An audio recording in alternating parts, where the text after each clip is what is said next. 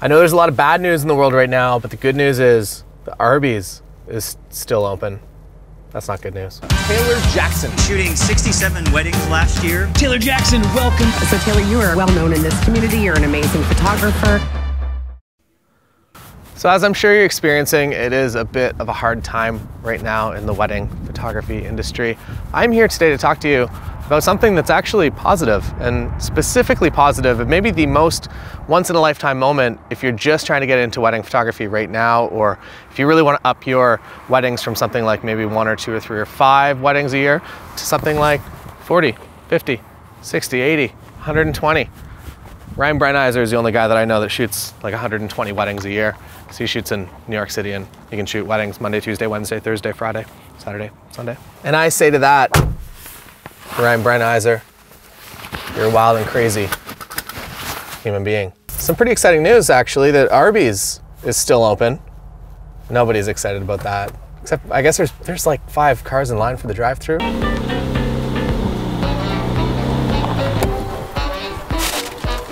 Brought Arby's. Nick, do you want some Arby's?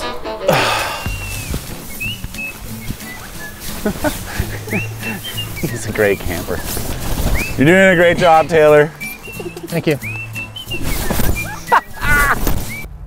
I don't know, it's a bit weird. I can't turn because my wheel is my tripod. You know what? Let's not drive anywhere today. We'll just talk.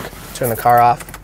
Just my steering wheel moves when you turn the ignition off, I guess. If you are a wedding photographer right now, it might seem like the absolute worst season of all seasons in the history of wedding photography, and quite honestly, you're probably right. 2008 was not nearly this bad. 2008, and I guess 9/11, if you were a wedding photographer way back then, that still would have been in the film days, which is a whole level of stress that I would never want to submit myself to. 2008, well, there were a lot of people that were unable to have the weddings that they wanted. I was building my business in 2008, and it was kind of fine. I had no real problems. I guess I also didn't really know any better, so maybe I don't know if that's officially advice. Anyways, this time is a heck of a lot different because events are physically unable to happen. It's not just the few affected that are not able to have the weddings that they wanted and to hire the wedding photographers that they wanted, but it is essentially that all events everywhere in the world are canceled. And I was having a conversation with Marshall last night, and he is in the rental, I guess, the staging business. He makes concerts happen. And he says that realistically, they're looking for kind of an October relaunch into business. And right now, the concert business, as you can imagine, is also equally as impacted as the wedding industry. And for them, planning an October start is really crazy because it's currently April right now. So April, May, June, July, October. That's not how months go. It's many months away, and it makes me feel a little bit nervous. As a wedding photographer with a lot of weddings, what I see happening already, I've already had, I think, 18 weddings move. I'll do the math and I'll make that maybe the title. I feel like that's an important thing to understand, that everyone in the wedding photography industry, regardless of where you're at in your career, is being very impacted by this situation. What is happening specifically to me, and the way that somebody that might not have as many weddings, I think I had 50 weddings-ish booked for this year, and realistically, over half of them are probably going to move into 2021, and then some of them are probably going to move later into 2020, and some of them might even just decide to elope and have an entirely different wedding from what they ever planned on doing. And basically, here's the situation. All of my weddings, or a significant number of my weddings, are now postponing to 2021. I already had a lot of 2021 dates booked, which means a lot of them are selecting dates based on venue availability that I'm not currently available for, which means they have to go to other photographers. And we have a small group set up, and we're kind of trying to work with our couples and make it as best as we possibly can on them. We're transferring their deposits, and we're trying to do the right thing. If you're in the business right now and you are not letting people transfer and you're keeping their deposits, you're going to have a hard time moving forward in the future when word gets out about how rough you were during this situation. So I think it's important to be nice to people and understand that they're quite impacted by the fact that they had to restructure and replan their entire wedding day into a month or a year that they had not planned on or anticipated.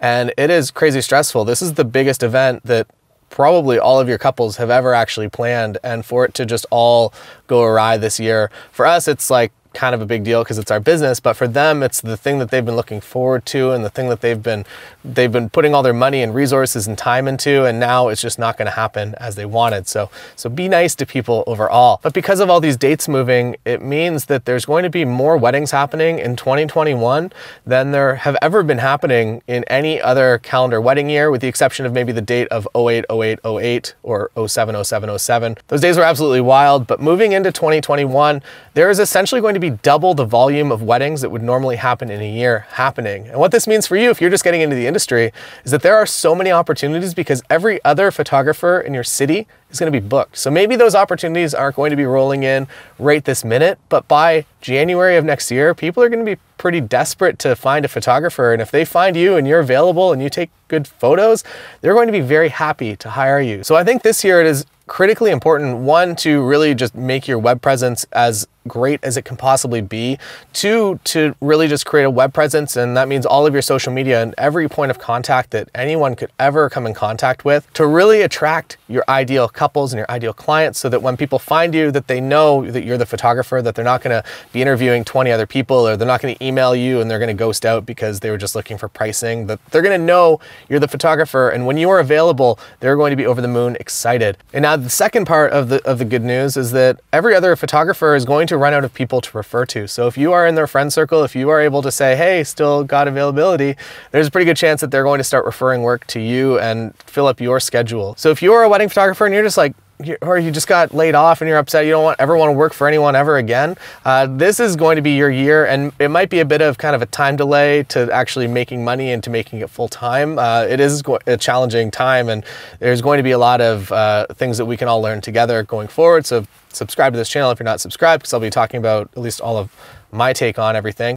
Moving forward though, there is going to be a massive volume of weddings happening in 2021. And what that means is that there's going to be even more competition in 2022. So you got to knock 2021 out of the ballpark as far as just creating your own marketing materials and creating all the video content that you want and creating all the social content that you want to really kind of amplify what you do in that time to be the photographer, the number one photographer in your local area moving into 2022, when everything's gonna become increasingly more oversaturated and really, really difficult to actually be successful in. So if you're looking at 2021 as your first year being full-time, I think that you are in the correct mindset right now. If you're looking at maybe 2020 as your first year full-time, it's gonna be a rough year. Not gonna lie to you. It's gonna be a rough year for all of us, myself, Lindsay, my wife, all of our friends that are in the wedding industry. It's really something that we've never experienced before and we've never had to deal with before. So know that you're not alone in this. If you are an established professional, know that there's gonna be a lot of people coming up on you in 2021 when there's just so many weddings happening. So be aware of that, be ahead of that, and really know that you're gonna have to make 2021 your best year ever in order to be successful and to continue to be successful in 2022. So 2021, golden opportunity. 2020, building your portfolio as soon as it's safe to do so.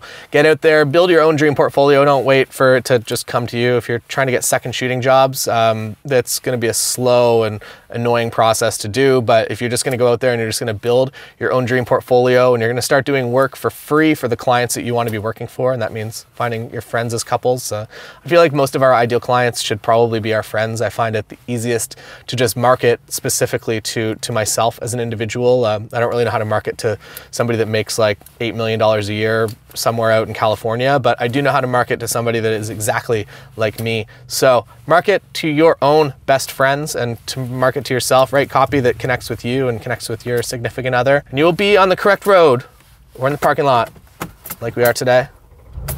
Thanks for joining me in the car today. I'm going to head home now. Had some things that I had to pick up around town, and going from the car quarantine back to the home quarantine. And that's all for today. If you have not heard yet, I've announced it 100 million times by now, and you're probably sick of hearing about it, but April 11th is the last day that you can actually get all of my courses, all of my wedding photography courses, Book More Weddings 2020, Introvert's Guide to Posing, my pricing documents, my contract, everything that I've ever made on the internet, it's in front of you right now, is available for only $30. So if you sign up for Patreon for 1 month, you can cancel after that month, or I guess within that month, to never be charged again if you want. I hope that you stick around though, because there's going to be so much to come over 2020, because this is a wild year, and really just kind of figuring it all out now and trying to process everything in a way that makes sense for anyone that's in the mindset of growing their business, or just upset that they got fired or laid off because of the situation, and you never want to be at the mercy of someone else again. So if you're interested in making wedding photography your full-time job, specifically in 2021, there is a ton of content over there, hundreds of hours of stuff probably. I haven't really counted, but I'm gonna ballpark that it's probably, I should do that. I'm gonna say it's like 400, 500 hours of content, maybe more. I don't know. It's a lot. You don't have to go through it all. You can search for what you're actually interested in learning. But I would recommend that you start with Book More Weddings 2020, because it is a guide, an overarching guide to absolutely everything.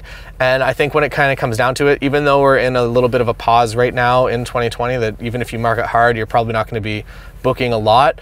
If you have all of the tools ready to go in the summer or maybe September, when things really kind of start to turn around a little bit, you really will make 2021 the best year of your life. And the cool thing with wedding photography is that the time that you invest now and the money that you invest now in growing your business, over time, it actually pays off for the rest of your life, rather than if you work really hard for somebody else right now and they make a bunch more money. Like if you're working an office job and you hit your sales quota and your boss makes an extra 100K next year, you're not going to see a whole lot of that. But if you put the time in right now, you can quite easily make $100,000 in wedding photography next year. And I know that might sound a little crazy, but it really is a thing. And so many people on Patreon have taken their businesses really from absolute zero to 6 figures pretty quickly, like within 1 to like 3 years is kind of the ballpark that I'm usually seeing. But if you put everything in play and you really kind of focus and stay in your lane, you really can get a lot done in a couple of years, or even just 1 year if you're just actively in control of everything you're doing.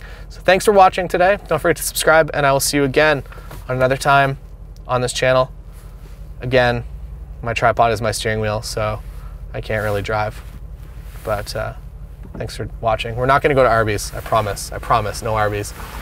We went camping one time and I brought Nick Arby's, and he wasn't happy with that.